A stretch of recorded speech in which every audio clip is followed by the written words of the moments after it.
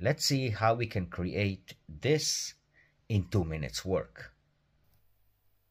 I have here a simple button design text, the button around it. It's not auto layout because I want to animate the text and the arrow, and auto layout will make it much more difficult. There's no really point to do that.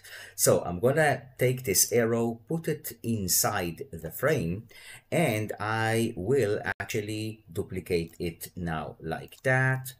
Hover, I'm gonna call this one hover, and I will connect them, combine them as variants to a component in a sec. This one is going to be a bit closer to the text. I will select them both and align them to the middle of the button. Okay, now actually this one, the arrow, is going to be pushed out of the frame. The frame has a clip content, as you see here, both of them. And now I can select them both together. I will create component set. So we have a component of a button with a default and a hover state, actually. Let's call it a state.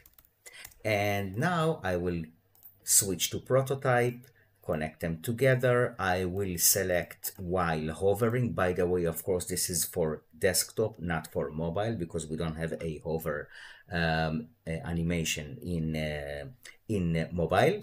So it's going to be hover, smart animate, 300 milliseconds seems good to me. And now we can just drag an instant of it, and let's see how does it animate.